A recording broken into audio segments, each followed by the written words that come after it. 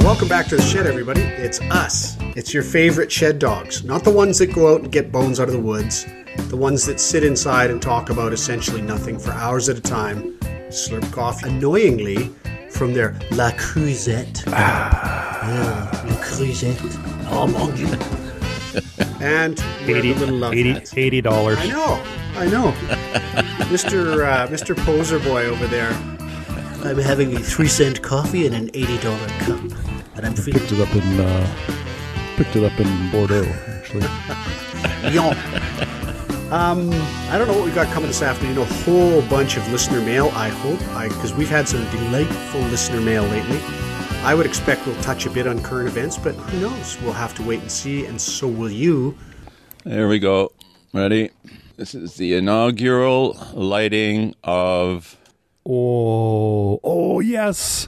Oh, this is the Shed Dogs on air. Right. Wow. So, listeners, we're talking about KJ for Christmas got a fabulous Shed Dogs on air light up light. You know how the ones they put outside, the red light outside the dark room or the red light outside the recording studio soundstage? Our own soundstage, Shed Dogs are on the air. Pretty cool. Pretty cool. Who gave you that, KJ? The kids. Way to go. And I think that when you order it, it's all really sort of rather well made. I think you just tell them what inscription you want on it. And it can be anything, right? I wonder what the maximum number of words is. Well, it's probably, I guess it depends on how small your font is. But I don't think they actually wrote that. I think that was manufactured. Yeah. I love that light. Shed Dogs on air. That must have been a delight when you got that. Oh my God, yeah. Last night on Facebook, RJ and I watched KJ as he appeared in a live production of, what is it? Little Red Indian Warrior. Little Red Warrior and his lawyer, I believe is what it was called. And I did watch to the entire end of that. Good for you, Skinny. That was pretty good. Pretty good. Fun. I think it's sort of a doable way to do theater, actually. RJ, what'd you think? I enjoyed it. I mostly noticed that KJ was not wearing a costume to type. Like, I think your character does not suit your first character anyway. It does not suit your visage. Is that fair to say? Well, I think he's supposed to be a homeless street person, right? Oh, okay. Was he? Okay. Floyd is. It says he enters with a grocery cart and filled with, and he pulls things out. Like I wear a hard hat for the construction guy, a white hard hat, and he bonks me with a shovel, and so that actually plays out. Right. It was, and then I have it was the construction guy I was thinking of. Yeah. I failed to realize that. I just assumed that we were that if this was a stage production, you'd be doing costume changes, or you'd have a supply of hats in a basket next to you, so you could switch from character to character. Yeah. And they say the 3 different wigs for the judges, right? The wigs just keep getting bigger and bigger and bigger, and yeah. So we let a lot of that go. But it was funny because that's the first time we were actually switching ourselves on and off. Turning our own cameras off. And that's the first time we did that.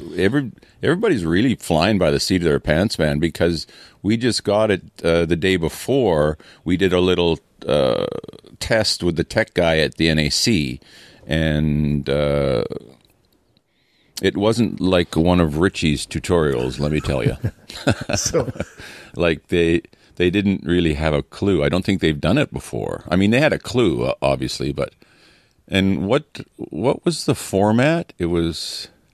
what do you mean in terms of the view? It wasn't Zoom, right? It was... some other product, but it was kind of similar in concept, right? Yeah. And then typically you would have the main 2 characters side by side, sometimes 3. Yeah. So anyway, there was sort of some glitches, but it worked out all right. There was about 240 people who watched. Oh, because I thought it had like 3,000 likes. Oh, yeah, probably. I did. I looked after sure. to see, and I assumed that the likes were watchers, but I guess not. No, I think that was just, they just liked the posting of the play. So fun. So that's what you were doing on Monday. Yeah, we had 2 4-hour rehearsals, and then kind of a 4-hour call with the performance. Fun. Good. Cool. Is that going to end up in post-COVID times being mounted as an actual play? Was one question. Yeah. It is, eh? Cool. Yeah, it'll be at the Belfry in Victoria in, well, they're saying September right now, but who knows? It was supposed to be a joint production with the NAC, the Cultch here, and the Belfry in Victoria. So, and they canceled the NAC because Kevin Loring, I don't know if you saw the intro, he is the artistic director of the Indigenous Theatre at NAC. Sorry, what does NAC stand for? National Arts Centre in Ottawa, the big one. So there's a English version, a French version, and now an Indigenous version. I feel so. He just they changed their name at some point, didn't they? Like it would have been the something council for a while there. I don't know. Anyway, yeah. So he's there for. So he wrote this play when I went back to Studio 58 to direct Midsummer Night's Dream. This was on stage. Wow. He had written it. So this is 2000. Wow. We're talking. And Corey, my buddy Corey, and my buddy David, hyphenated last name, were both in it. Right? So it's kind of cool. It's kind of fun. That is kind of. I would have never guessed that it was that old because. Yeah, and it's not dated at all. That's what I mean. It seemed really apropos to like right now. So. Yeah. So. Yeah, so Loring's just kind of, he's the artistic director, and now, so he said, I think he said after the performance, he said, well, finally the people around here can see that what I'm doing, because he actually wrote it, and he will direct it, and so that he's actually doing something, because it's a little bit weird, especially in COVID times, right? That's funny. Because there's very little they can do, yeah. Why did he get hired anyway? Why did we hire this guy? What's he doing all day in there? Yeah. Anyway. Soliloquies on the giant stage in the empty auditorium. Yeah, so I'm glad you guys saw that. It was fun. Yeah. It was fun. I think Crawford Smith was the hyphenated name you were looking for there. Ah, Basil. Basil Crawford Smith. Stratford-on-Avon. Yeah, and we did that amazing tape. I don't know how much scripting there was of that. There must have been some scripting, and he was in it, and he had that great British accent. And then that tape it's gone. It's lost to all time, unless you have some old tapes. I don't think so. Tape of what? Oh, we did a little show. Like, that's where that Basil Crawford Smith Stratford-on-Avon came from. It was scripted. Like we gave him a ridiculously long British hyphenated last name. Yeah, and I thought it would be fun to make him say something long with that accent. And we recorded it on a cassette tape, and I don't remember much about what was on the tape, but I do remember that it was quite funny. And we did a couple tapes afterwards, never ever met that standard. And that old one's lost to time, yeah. Yeah. Well, I don't remember any of that. I remember hearing it sometime in the 90s. It was still extant in somebody's collection in the 90s because probably yours, RJ, I don't know, not mine. And the only bit from it I remember is some advertisement. And the idea was, is your spouse really angry? And is there pots crashing? And so it was all just an opportunity to make sound effects, right? Yeah. Right. A million tiny bubbles urging a woman to let go. Right, yeah. Let go. I forgot about that, yeah. I'd forgotten about that, too. That's right. Jeez. Well, misspent youth, right? It's just like bouncing around in there. Yes. Who knows? Okay, what else we got? What else we got? Now that we have thoroughly, and I'm going to say maybe permanently, confused any listener that didn't grow up with us at that time, what else have we got? What else? How can we top that? Well, maybe let's get right into listener mail here. Let us. We have quite a bit has built up. I really thought we were staying on top of listener mail. But the oldest one here is dated December 15th, so it's been about a month since we went over it. And I'm going to assert, just for the comfort of everybody who feels maybe we've been ignoring them, that is about as on top of listener mail as we've ever been. If the oldest one we got is only a month old, That's pretty sweet work by us, by our standards. So we have, today is Thursday, January 14th, listeners. You might not realize it. So cast yourself back in time to our time. 2021. That's right. Oh, yeah. And Happy New Year, guys. Happy New Year. It's all unfolding beautifully, isn't it? Well, isn't it? Yes. Wait. Yep. Shout out happy birthday to Tim of Durham. It was his birthday yesterday. Happy birthday, Tim. Happy birthday, Tim. I didn't listen to your choir, but I will. I listened to your choir. It's fantastic, and we'll be covering that in detail later this episode. Okay. I'll just step away for 5 minutes. KJ, having just talked about your effort last night, it's the same. It's a lot of the interest in the topic is the same sort of thing. How did they do it, and what did it entail technically? So same cool. kind of thing. You watched the Canucks last night? Well, who was it? Oh, yeah, I was watching I heard it in the background. I heard the bit about the guy with Downs as I was... Oh, yeah. Yeah, and then you and Skin mentioned, and I went and talked to Sue, and she said that was very special. And also, did you know that it was that East Indian guy from Brooks, Alberta, was calling the play-by-play? It was his first ever time calling play-by-play on national TV. I believe that, yeah. Where are John and John is what I wanted to know. I don't know them. Are they your... Yes. They always do the Canucks. John Cuthbert and John Shorthouse. Oh, okay. And I think they're excellent, but... Well, that's the thing. So this guy from Brooks, the reason I know he's from Brooks is because that's where Mary's sister lives, is in Brooks. So they know the guy, and he's been doing the local Alberta broadcast for some time. And I suspect that he was a little bit, it's kind of tough. Like, it's your first time national. He was feeling the pressure. Sue said, he was kind of rough. Yeah. Does he, do you know if does he do it in Punjabi? I don't know if he's one of those guys, because there's Vancouver guys, aren't there? Yeah. I don't know. Well, probably not, because who knows? Good game. And they play tonight again too, right? Back to back. Yeah, so I'm going to check that out just to see the there's also a little bit more of a thing for the kid that passed away. Sue says there's one more aspect to the ceremony or whatever. Oh. So look for something like that. And the same guy's going to announce the play-by-play apparently. No, I said that everybody was wearing a Moss jersey, but I don't know if that was in the warm-up or because... Sue said it was in the warm-up. Oh, okay. Because I thought the rookie commentators would have a hard time naming all the guys. Oh, Moss. Oh, no, that's Moss. Shoot.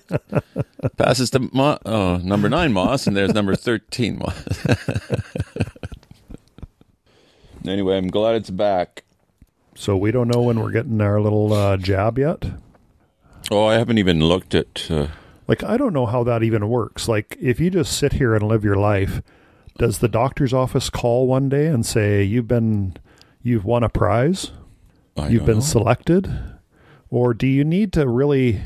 I'm doing a Crohn's MRI on January 22nd.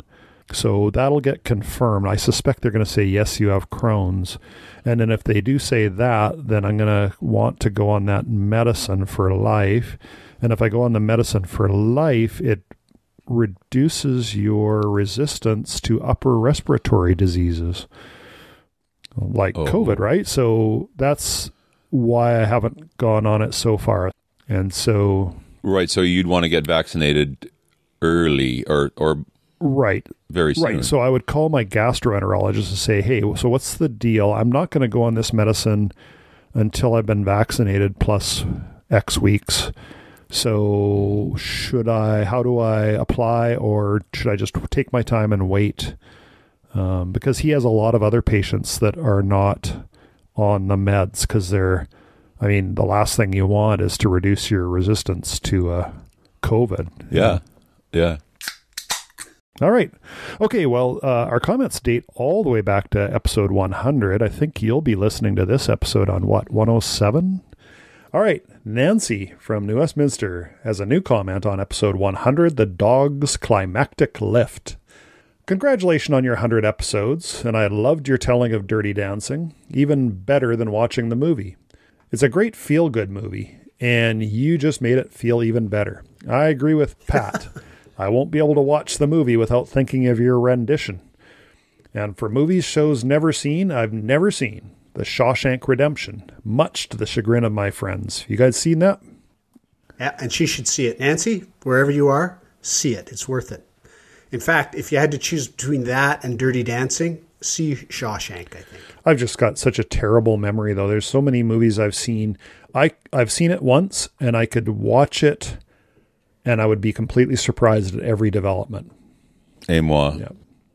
Well, I always think that, except for then the movie starts, and then, like a minute in, it all just comes rushing back. She goes on to say, I've never seen Game of Thrones, so what do I know? You just ignore it.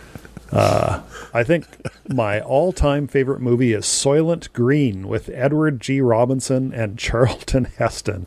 See, I couldn't even remember that Edward G. Robinson was in that movie. I don't think I would have remembered that either, actually. I don't. Yeah, okay. I'll take her word for it, though. That sounds about right. It was just so remarkable that company, I don't know if they're still around, but there was a company startup called Soylent about five years ago. I think they are still around. Just hilarious. Actually. Yeah, and they Oh, do. for sure, yeah. They did. And she says, followed closely by Blade Runner. So Soylent Green, Blade Runner, we could call those semi-modern classics, I guess. Careful. I don't want to get an irritated email from Leah. Well, I know she's going to be upset already, but that's why I said semi-modern just as a defensive, but I know it won't work. Anyway, dogs, keep up the good work, and here's to another 100 episodes. Thank you, Nancy. That's awesome. Yeah, that's a great... Thanks, Nancy. Thanks, Nancy. Just interrupt ourselves. Soylent is still going. It is. Meal replacement. Yep, meal replacement. And I don't want to get any lawsuits or anything, but I did recall, didn't they have an issue with a recall because there was some kind of tainting of something or another? Too funny. I'm sorry. Yeah. No. Oops, some people got into the mix. Yeah. I don't recall any of that, but that you would think, oh God, I just can't even imagine all the karma type thoughts you would be having, right? Oh, let's call it Soylent, big laugh, oh, don't worry about that. It's a brand new thing. It'll be a great product and everyone will just, and then that happens and you just think, geez, are the gods angry with us or what? Anyway, I don't recall that. Okay, Nancy moves on to episode 101, The Dog's Gambit. She says, I agree with Lee. Gender parties are ridiculous. Who cares what the gender is? And not spending $40,000 on a wedding is not being grouchy, but it's being realistic in today's world. People can't afford a down payment on a home, so why spend so much on an event? One of my favorite weddings to officiate at was the backyard barbecue. Everyone brought food. Everyone was casually dressed. I was introduced as a neighbor, and at the allotted time, I called for everyone's attention and told them we were about to start a wedding. Surprise! It cost practically nothing, and was an amazing day for everyone. That would be rather awesome. Mm-hmm. Yeah. Makes me think of going in a rowboat around Trout Lake for your yeah.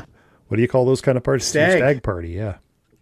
In Barron's handmade punt. That was fantastic. I remember that. Yeah. 2 cases of beer nearly caused us to sink. What do we have, 6 guys jammed in that thing? Yeah, it was fun. Really fun. On to our next one here. New comment on episode 102. This shed dog does not exist.com. An episode, this is from Lee of Courtney, an episode of such learning. We can remove dubbing on Netflix. We can color wood to fix those little scratch flaws. And there's a super creepy website with AI-generated human faces. This episode was loaded with new info and all for free. And for the record, I think Tales from the Altar would be fascinating. Go get that officiant ordainment, PJ. Well, I don't think that, but Put Nancy on the payroll because she's probably got a pretty hefty store of anecdotes. I think guess. so, yeah. Okay. A person named NIMH commented on the video 103, A Shed Dog's Christmas in YouTube. And her comment was, I loved this. Happy Christmas, smiley face. Now, I have to say, there's a number of these kind of terse comments that you kind of wonder whether these are just kind of spammed out to everyone. I do happen to know that one because I checked on it. I put my super internet dark web skills to test, so it's a warning to all you listeners. I'm capable of stuff you can't even imagine. But I got to the bottom of that one, and it is one of our spiritual founders. Really? Who's, yes, very closely related to me, living in Montreal. Not in Jesse's neighborhood, but living in Montreal right now. Oh, very good. And coming back for visits. So she uses that ID for anonymity, but that was her. Nice. All right. Yeah, I thought so too. Yeah. Okay, next one. This came in on our website on episode 103, Hot Dogs, from Michael of Coquitlam. Yeah. Oh, right. He goes, good job, RJ. Episode 103, and he calls it Hot Dogs. I know for a fact that's not the name of the... No, I don't remember what the name of the episode is, but I think he mixed up the episode name and the subject of his email. That's all. We listened to episode 103 last night, December 22nd, and I was delighted to hear that Richard and Sue decided to have the Chicago-style hot dogs. I'm glad you liked them. Once COVID is over and we can travel again, I encourage everyone to visit Chicago. It's a great city with wonderful architecture, lots of skyscrapers, Frank Lloyd Wright designed homes, and of course, Chicago-style hot dogs. Your story about cooking the hot dogs was like a Christmas present to me. Thank you very much. That's great. That's awesome. Happy about that, Michael. That's good. You're very welcome. All right, on the same episode, which was actually called A Shed Dog's Christmas. Oh, there you go. Lee from Courtney says, Merry Christmas, dogs. Although now it's practically the new year. Well, turns out it's pretty well the end of January by the time you hear this. But no matter. Virtual online time knows no calendar boundaries. I must say, I agree with PJ about the early decorating thing for Christmas. We don't decorate or put up the trees until December 15th, and then things come down the week after New Year's Day. I really like Christmas a lot, and I don't want to get sick of it by the time December 25th rolls around. I don't know if, as PJ says, it's morally wrong to decorate early, but it just isn't right. Mind you, it is 100% not right to leave outdoor Christmas lights up all year, so he'll have to amend that before it becomes a bad habit. It's far too late. Yeah, sometimes like 2 nights ago, I just decided to turn them on. But today I unplugged them, so... So that's it. That's your deinstall? Yeah. As long as it's not obvious from street distance that they're still hanging off the gutters, they'll be... So all I got to do is... I just got to unplug mine, and the rule is... No, next nice day when I'm not super busy, down they'll come. I mean, after all, I have the 5mm conical LEDs, 4 inches spaced apart, 5 colors... fairly high-end strings, 2 times 50 foot. And I bought a couple more on sale after Christmas from walmart.ca. So, of course you did. Yeah. All right. So you're saying you're going to leave them up all year? No, got to take them down. They're too expensive. I've been taking them down every year, so... And, yeah. All right. And she continues. The link to the New York Times article on real versus fake trees was most interesting. And there certainly isn't an overall best. I've had an artificial tree for a long time, and each year I think maybe it's last. But then we decorate it, and it looks just fine. And it has a bit of a backstory, so I'm reluctant to let it go for that reason, too. I bought it in the late 1990s at the Army and Navy, which used to be on Hastings in Vancouver. Now, late 90s, what are we looking at now? That's 20 years ago, okay. If that's the question. Right. 20 and a bit. I and 2 girlfriends, one of them was Moira, who joined me in the shed a little over a year ago.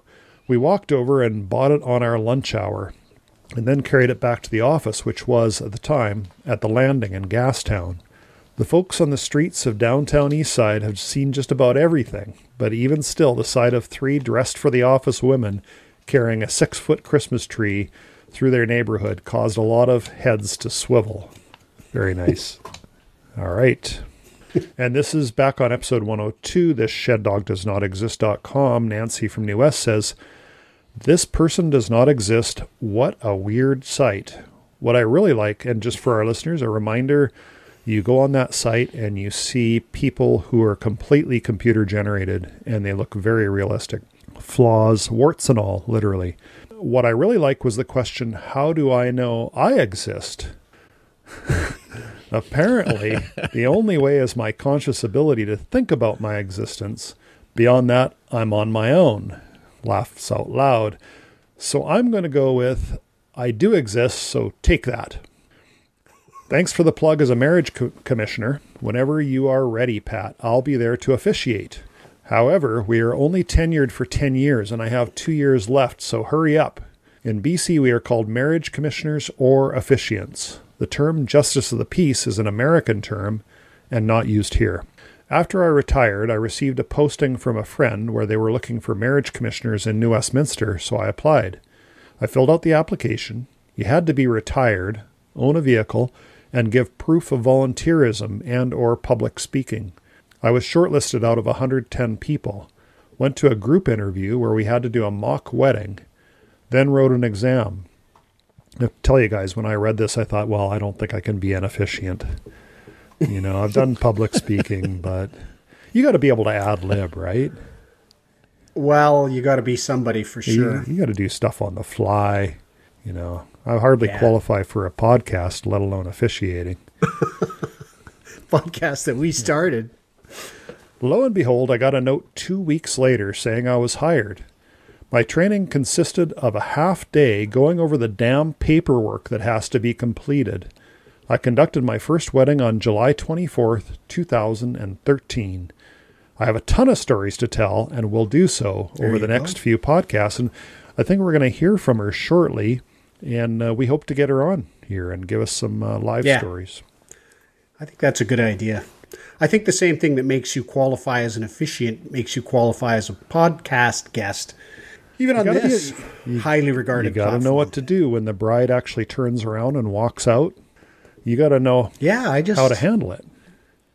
Yeah. I just can't even really imagine all the stuff she's going to tell us. It should be fun, though, because I'm sure you see a lot. In 10 years of doing that, I'm pretty sure you see a lot of pretty fun stuff. Sure enough, she comes right back with one. She says, "Hey, dogs, I said I would share a couple wedding stories with you. I have married people from age 18 to 92, the latter of which was one of my favorites. The 92-year-old bride was living in a care facility and wanted to marry her 86-year-old beau, who also lived there. There was only a handful of people in attendance, and one of the nurses played and sang this beautiful song as the bride walked in. She had everyone in tears, including myself. After the ceremony, I asked the groom if this was his first marriage, and he shyly answered that it was his second. His first wife had passed away a few years before. I then asked the bride if this was her first wedding, and she replied, "Oh no, dear, this is my 8th." I didn't ask what happened to the others. Just thought I'd also let you know that we get paid very little. A wedding costs $78.75, including tax, versus the hundreds of dollars you would pay to the church or those that have marriage consulting businesses.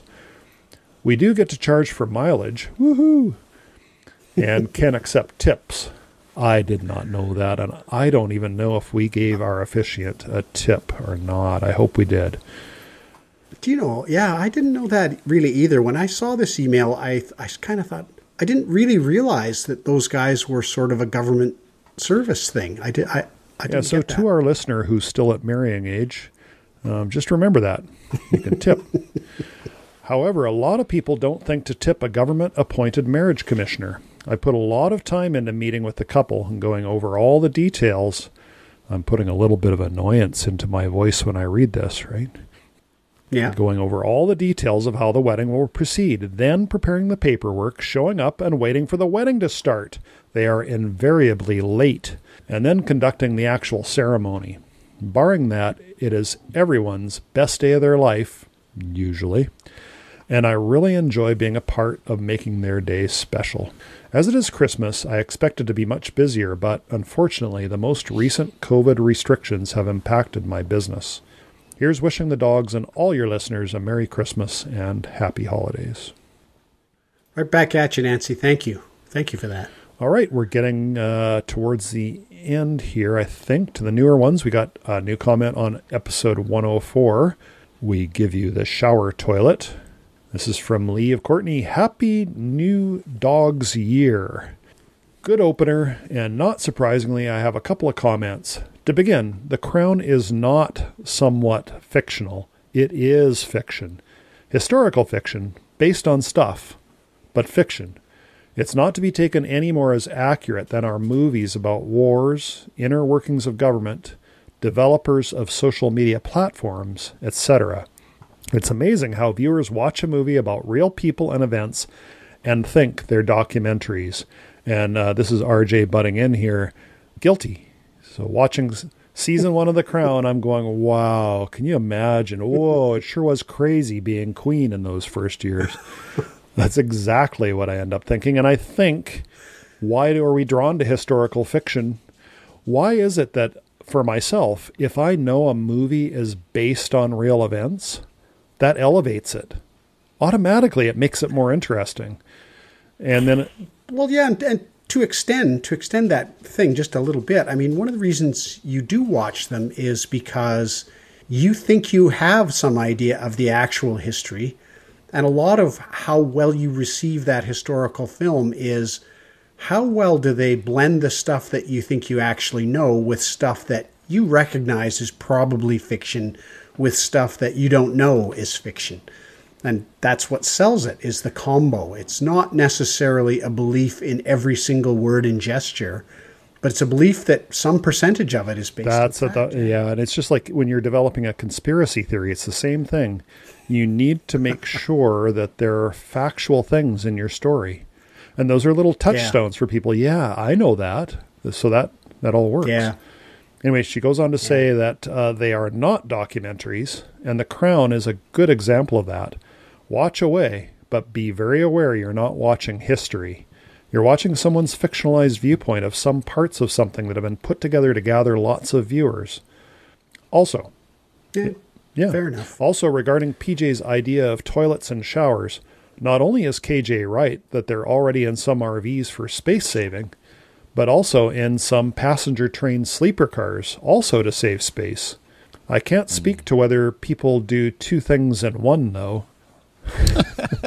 Finally, very interesting movie recommendations, RJ. And as soon as I'm finished watching my endless TCM supply of truly classic movies, as opposed to Dirty Dancing and Ferris Bueller, I'll get on to at least one of them. The kayak film, The Bait Ball, sounds terrifying, and I will therefore absolutely tell my husband about it because he's an ocean kayaker. That's great. And we did put an improved video in that episode 104 on the website. That kayaking video is really something to watch. Yeah, it is actually. It's fun. If you didn't see it already, go see it because it's worth it. Thank you, Lee. Now, this is the funny one on YouTube. A comment from Auntie Calavini, and her comment is, nice. It's great, terse, to the point. The only thing that bothers me about this is Auntie Calavini is not wearing a blouse at all in the picture, and no bra either. but I've done... Yeah. So it's possible that it's not just specifically to us and that maybe Auntie didn't really watch the episode that carefully. I think Auntie wants us to click on her link and find out more about her. Nice. Thank you, Auntie. I did see that. And it's funny. So listeners, we of course we have an email account, and so anytime there's email in there, I get all excited. Ooh, this is so good. and then it's somebody trying to sell us something or a note from Google security. And it's the same on the YouTube channel. There's a comment on the videos, and it's Auntie Calafini in no clothes saying, nice. Yeah. All right. I'm going back to, is it Lee that said justices of the peace? That there aren't any in Canada? It might have been me. Oh, yeah. No, it was Nancy. Nancy? Nancy. Yeah. Yeah, because I was sure that when we went to the Rosslyn courthouse to marry the French and the French guy and the American hitchhiker, we went to the courthouse, and I thought that was a justice of the peace. Yeah, and I thought ours was as well. Yeah, but it says that there is justice of the peace, but they do other things in BC, in Canada. Yeah. And I think someone who is a justice of the peace can probably apply to be an officiant. It wouldn't surprise me if they overlap a little bit. Yeah, but that would make their sense. role as officiant or the other thing she gave us. Okay. Anyway, I was distracted there for a moment. No, it's fine. Okay. And a new comment on a more recent episode, 105, Jesse of Montreal, Part 1, a really fun little episode we did very recently. Lee from Courtney said, episode 105 was a nice tight outing, and it was great to hear Jesse from Montreal on as your guest. For a young man, he has lived a lot of lives, all of them interesting so far. Plus, he was a really good guest to listen to, told great stories and told them well. His time as a cruise ship musician reminded me of the cruises I've taken.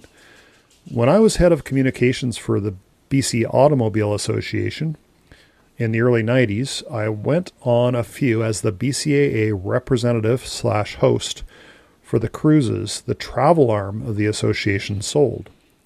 He mentioned the toilet shower combination in his employee quarters, and that's quite right. So there's yet another example of your money-making invention in action, PJ. He also mentioned the freezers for the recently departed cruise guests, and he's also quite right about that. I didn't have to deal with that on the cruises I attended because they were shorter 7-day tours to Alaska, but for sure, on just about every one of our longer hot weather cruises, I'd get a notification that Mr. or Mrs. Cruise Guest had passed away. And sure enough, down to the large freezer he or she went, while the other one carried on with the cruise festivities. And I have one cruise musician anecdote. There was a piano/crooner in one of the lounges named Bobby Vegas. Of course he was. And she says, and I am not making that up. He was kind of a Steve Lawrence wannabe. Think Bill Murray in his Terry Velour parody. I ran into him in the ship laundry one afternoon. It's just all of it. There you are in the laundry, and there's Bobby Vegas. He was full velour jumpsuit mode, and we chatted a bit. He asked where I was from, and when I said Vancouver, his response was, "Great town. Love that town." And then when he had his clothes in hand and was ready to leave, he turned back at the doorway and said, "I'm not saying goodbye. I'm just saying later, babe." Shot me the finger gun sign and disappeared. Well That's done, fantastic. Jesse is quite right. Spend much time on a cruise ship and you'll get loads of stories. And for many of us, a desire not to really do it again. Fantastically. Thanks for that. That is a good one, Bobby. I just think the idea that somebody would, in real life, turn back and say, "I'm not saying goodbye, I'm saying later." Just holy mackerel. And that was in the 90s. Like 20 years prior, it's conceivable, but in the 90s even, that was already like beyond parody. And we did forward that email to special guest Jesse, and he came back with Lee's letter was fantastic. And I'm flattered to be called a young man, but I guess age is relative. I'm sure she would have a few interesting cruise stories herself, and her Bobby Vegas anecdote is perfect. I met a few of those guys too. We had a guest entertainer for a couple weeks whose claim to fame was teaching Regis Philbin piano.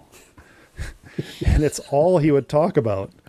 And he wore a Who Wants to Be a Millionaire t-shirt or ball cap every single day. In fact, listening to the episode, I realized I could probably do 5 or 6 hours worth of just cruise ship stories.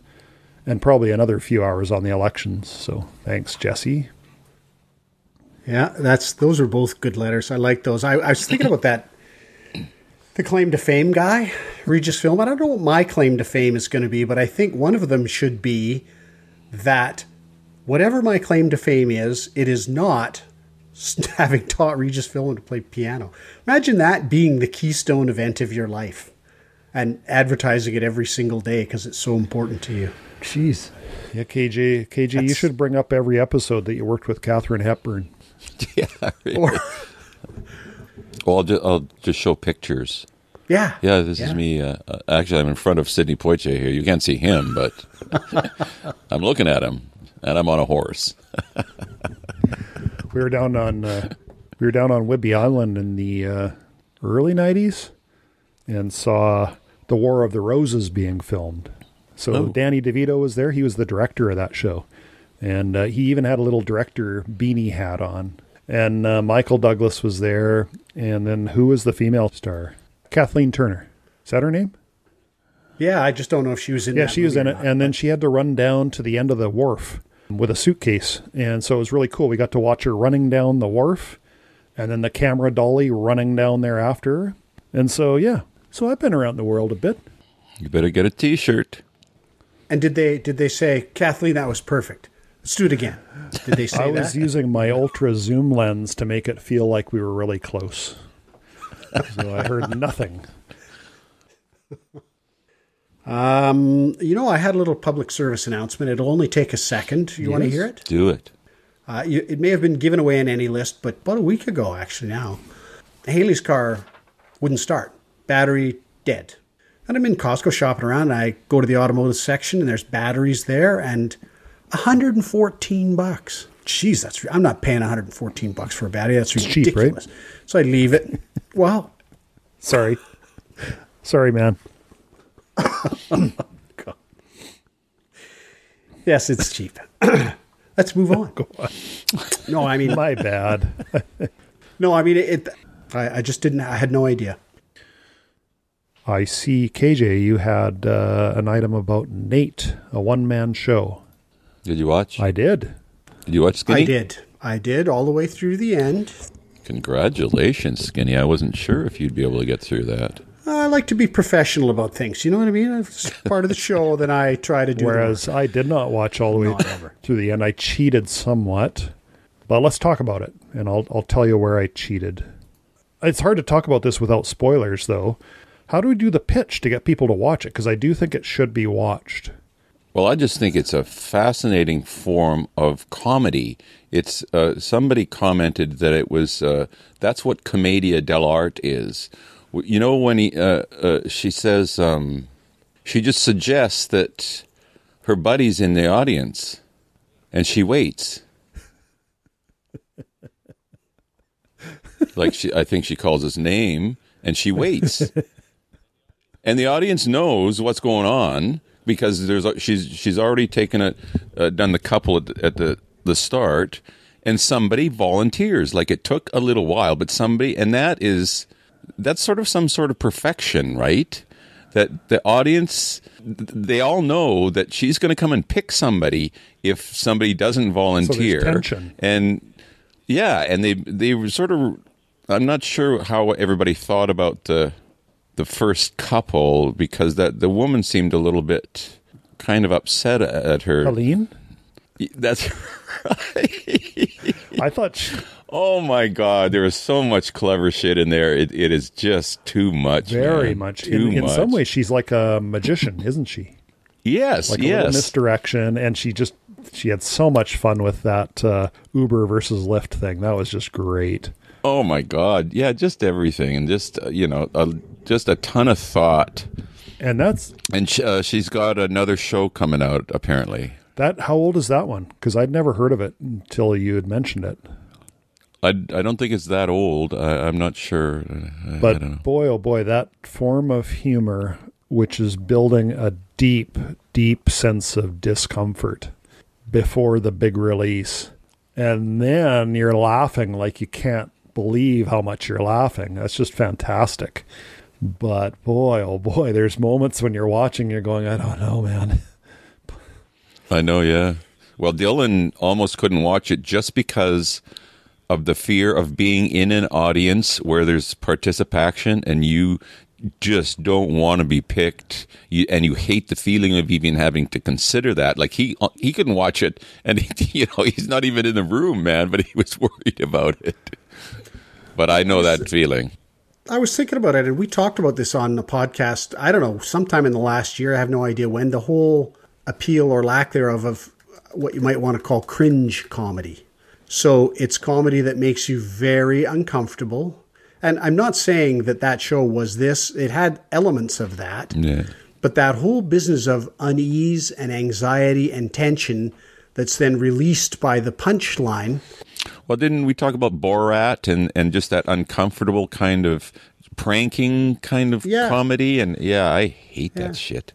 Well, and this had elements of that where I was uncomfortable a couple of different times because I wasn't sure when there was interaction with the audience. I just wasn't really sure at the beginning, how's this going to go? Yeah, yeah. And I didn't like that. I didn't like feeling unease or tension. But because I'm a professional and I'm committed to this podcast, you did that. I went with Whereas it. I did do some scrubbing towards the end, through the YouTube. But listeners, we have not given too much away here. You really get some great surprises. Very, very cool show to watch. It's just called Nate: A One-Man Show. That's Nate, and that's on Netflix. And it's only about an hour, I think, isn't it? Or less, maybe. About an hour. And it was worth toughing it out. Like, there was parts where I was uncomfortable, but it actually was worth it. I would recommend it. Yeah, I saw, there's this guy, you either hate him or you like him. I happen to like him a lot. He's called Puddles, the clown. Yeah. The clown? And I saw him live down in Seattle at Bumbershoot. His show is called Puddles Pity Party.